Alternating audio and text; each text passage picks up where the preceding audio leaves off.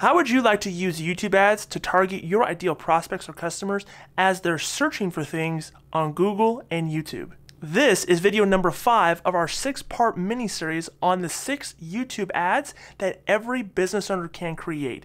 And in this video, we're going to talk about custom intent audiences and how you can create ads that reach people as they're searching for things on Google and YouTube. This is video number 5 in a 6-part YouTube mini-series that's going to show you the 6 videos that every business owner can create using YouTube ads. Down in the description, I have the previous 4 videos that you can check out. Watch them in order. It's going to help you build your brand, build your business, and build your bottom line with YouTube ads. And in this video, we're talking about number 5, custom intent audiences, using YouTube ads to get in front of people as they're searching for the products and services that you offer on Google and YouTube.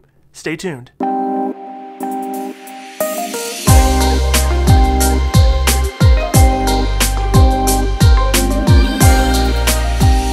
Now, when you're looking for a product or service, or you're looking for something to buy, or you're looking to research, where is it that you turn?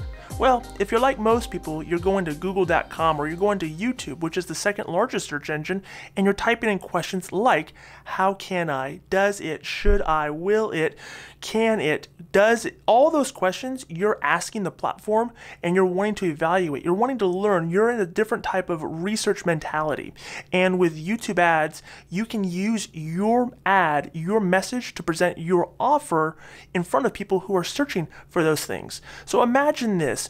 You take all the search terms that you can think of as it pertains to your business and what your audience is searching for, your perfect customer. You throw them in a big giant bag and Google says, okay, we have an audience here. We have a large number of people that are searching for these items at any given time on Google or YouTube.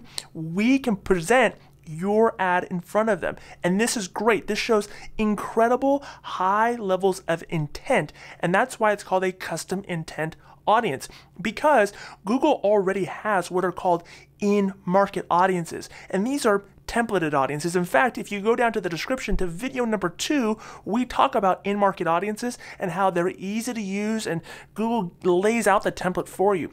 But when you're in something that's maybe a little bit more niche or a little bit more obscure, or you need something that's very defined, then custom intent audiences are a great solution for you.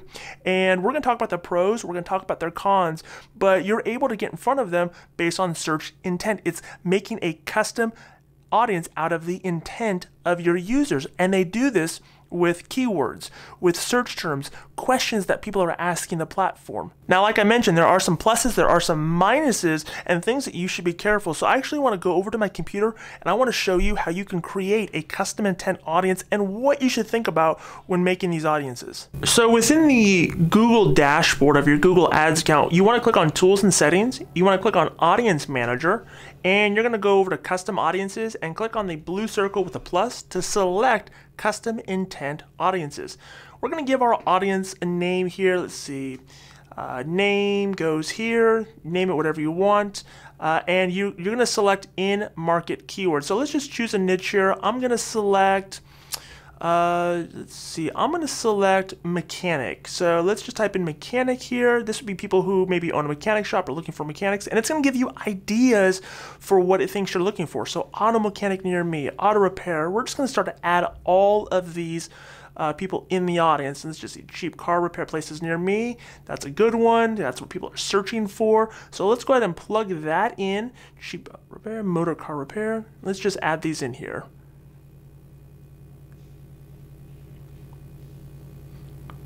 Now, of course, you want to skim this list to make sure that it's ideal for you. Some of them might not be in there, so let's see here. We got any here that don't fit. Now I can click on audience size, and if I start to enter in my, my location as being the United States only, and I want to specify that it's also an English-speaking person that we're wanting to target, I select video and reload. It's going to show me the amount of people or the impressions that are in that estimated size of people. I can see the demographics, the age, the gender, the parental status, It's really powerful stuff. Now, this list is very, very short, and we're going to talk about how many should actually be in here, but I'm actually going to think about, let's add some more here. So let's type in something that might be related to this, or it allows us to get more ideas. Let's do transmission repair. Another thing that people might be searching for. If you ever had transmission issues, you probably know. So it gives me more ideas, and again, more things that I can add that aren't already in my list. I'm just going to add all of these in here. Let's see. Best car repair shops, Japanese car. That's great. That gives me another idea. Let's do another one here. Let's think about, see, they had one for Japanese. Let's do domestic auto repair. And let's get some more ideas. You can see how this works. So you need to really do some investigating and really think about your niche and what your ideal customer is shopping for, and use Google to give you more ideas. Car mechanics near me. There's a lot of them that are near me. A lot that are near me. So people are looking for local mechanics. And I can see here if there's any more. Great, auto mechanic near me. Motor car repair near me. Let's see here. Let's try another one here just to kind of fill up our list a little bit more. Let's do service mechanics near me and hit enter and get even more ideas. And this will probably be the last one that we choose, and then we'll get our audience size here and see if it helps us out a little bit. So car repair near me. Great. These are all really strong keywords. If you are running an auto body shop or a mechanic shop, this is a great way to get your ad in front of people specifically near you. This would be great for a local B2C marketing. And look, we have a pretty full list there. I actually would recommend more, but for the sake of it, we're just going to leave it here. We'll talk about that. Let's go to audience size and just see where we're at. Yeah, we have a lot here, a lot of people. Now you'll think, okay, well, I'm in Sandusky, Ohio, Nick. Is this really what I need to do? Yes, this is especially what you need to do. Of course, these are national numbers, but it's safe to say that there are people in Sandusky, Ohio, who are a part of this 100 to 500 million impressions that you can get your ad in front of.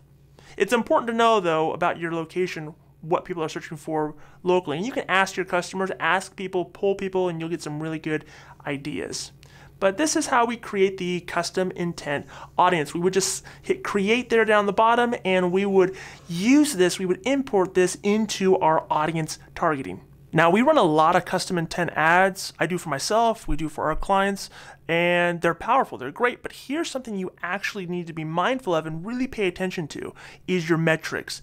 You're gonna notice that everything is gonna be more expensive on your metrics. The cost per click, meaning how much money you have to spend before someone clicks on your ad, can be higher.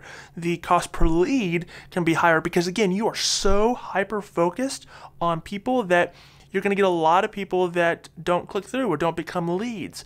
But here's where you should also pay attention, is if you do this right, your cost per acquisition, meaning your cost per sale, is going to be lower, because you're getting in front of a more refined, more interested, someone with higher levels of intent. You're getting in front of them. So you're not spending money, and you're not getting people interested in offers that don't pertain to them, but you're really going to the heart of the matter and to your ideal prospect or customer. So just be careful on looking at your metrics. Yes, cost per lead, cost per view, cost per everything might be higher, and it might take a little bit longer for these audiences, for these ads to roll out, meaning you're not getting a ton of impressions, a ton of views right off the bat, because again, there might not be hundreds of thousands or millions of people in your little city that are searching for one of those things. So that's going to be careful. Also, when you are creating your big bag of custom intent, Google suggests that you need 50 keywords in there or 50 phrases.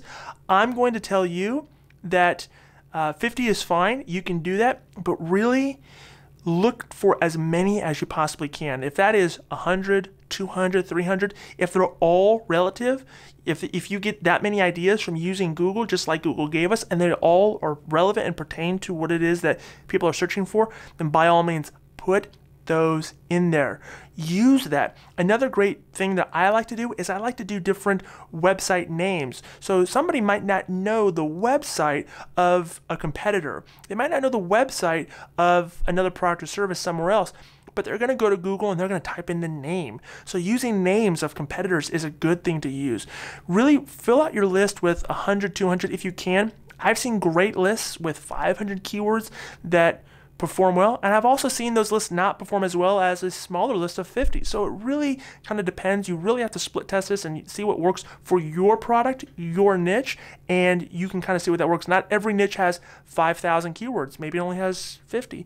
Just fit in the ones that are relevant to you and to your audience. Custom intent is awesome. It's very powerful. It's very useful. And I recommend this as number 5 in the YouTube ads that you should run. Really get used to the other types of targeting, which you can find those trainings down in the description below. Watch those videos, get really comfortable and familiar, and see what's going to work for you and your business. Now, if you like this video, do me a huge favor, click on the subscribe button. We're doing our best to give as relevant, as valuable content as we possibly can when it pertains to YouTube ads. We'd appreciate it if you can hit subscribe, like this video, comment below, let us know how you plan on using custom intent. Let us know if you have ever done custom intent or if this is something that is new to you. We'd love to see how we can possibly help you out. Hit the subscribe button, like the video, comment. We're going to see you on the next video.